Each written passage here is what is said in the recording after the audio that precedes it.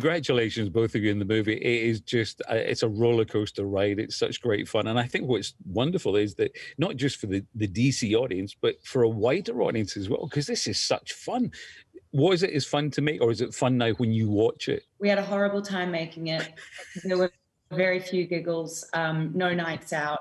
No one remained friends afterwards. It was awful. I'm glad the movie turned out well, but yeah. No fun whatsoever. I can't agree with any of the above. It was definitely, you know, a rare experience. You know, when you make film, and you know, it's a traveling circus to another traveling circus, and then every now and again you bond with one that you know you take with you for the rest of your life in some versions. And so this is definitely one of those. There's one action scene, Margot, which I'm sure everyone's talked about, where it is just, it's probably one of the most ridiculous ones ever in cinematic history. It is ridiculous. I remember reading it on the page, and I mean, of course, I couldn't imagine what ultimately James was imagining and what we realized on the day. But even on the page, I was like, this is insane. He had written in, you know, instead of blood and guts, it's flowers and birds and all these amazing graphics. But also just, it was ambitious. I think we shot it in about 4 days. And I was like, wow, James, are we gonna be able to kill this many people in 4 days of shooting? He's like, yeah, we got this. It was really fun to do. I love Idris as well. You've just got that wonderful line about Bloodsport, which is, I'm the man who puts Superman in intensive care.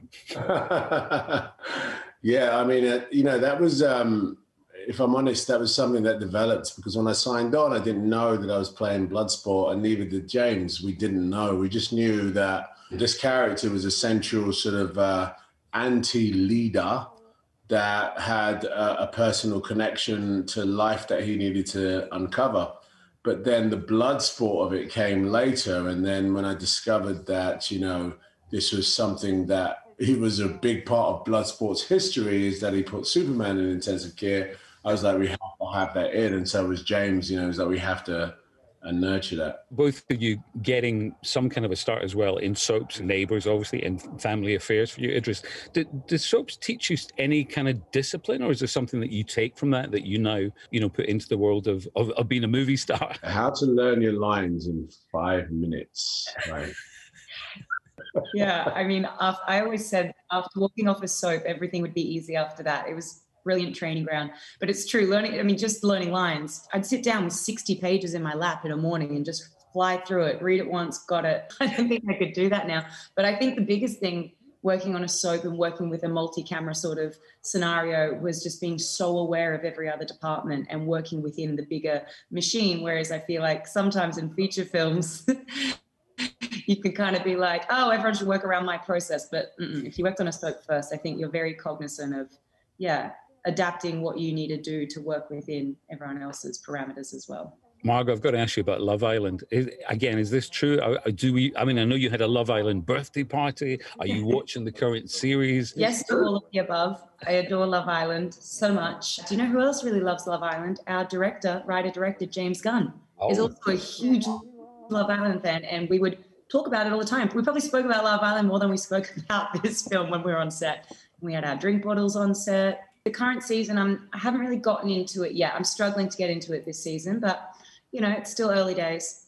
And with the lag time of when you get the episodes in America, you know, so I'm a little behind, but I adore it. I adore the show. You are not in the UK. There's no way you're in the Look UK. where I am, Idris. I can't see. A Hollywood sign. I'm underneath the Hollywood sign. Hollywood sign. Sorry, I haven't got a 4K. Margot, I've got to ask you something. Is this true that you want to go to Scotland, drink whiskey and play the pipes? A specific version. I mean, I'd love to go to Scotland, but I don't think I have ever publicly said that I want to go play pipes and drink whiskey. But I mean, now that you mention it, no. I'd also really like to do the Harry Potter tour. That would be cool. Oh, yeah, very cool. Every time I catch up with Idris, he's got a new skill. So I'm presuming, Idris, you can probably play the pipes anyway, can't you? You know what? I can't. I was in Australia, actually. I was in Sydney, and our producer, who also has a Scottish background, he took us out on a boat around the Sydney Harbour for dinner and then cracked out the bagpipes and went at it. Yeah. It was incredible, beautiful, and I was like, wow, I've got a new appreciation for it. Where was he hiding the bagpipes? Where did he have that like, just ready to go as a party trick? Things get dull. He's like, I know what's going to liven this up. Give me a minute. Don't forget, you can watch full episodes of Lorraine on the ITV Hub and all the best clips, compilations and playlists right here on our channel. Just subscribe now and you'll never miss an upload. Click here to watch another video similar to this one, or click here to head to our channel's homepage to explore all of our exciting videos.